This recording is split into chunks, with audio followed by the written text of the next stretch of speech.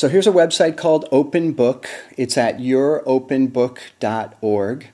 And the point of this site, really, the developers are trying to make the point that your data on Facebook is actually a lot more public than you thought. You probably thought that all your status updates and photos and all the stuff that you have on Facebook is shared between you and your friends behind this big, huge Facebook wall.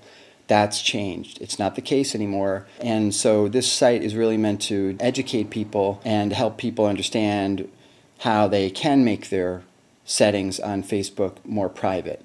Okay? But in a perfect world where everybody was totally fine with having their data out there online, status updates and all, this would actually be a very powerful tool from a marketing standpoint. So as an example, this is a list of people who are talking about the current oil spill and also mentioning the National Wildlife Federation at the same time. What would you do with this data? You could reach out to these people. You can see how people are talking about your organization in relation to a specific event. So that's OpenBook, and that's it.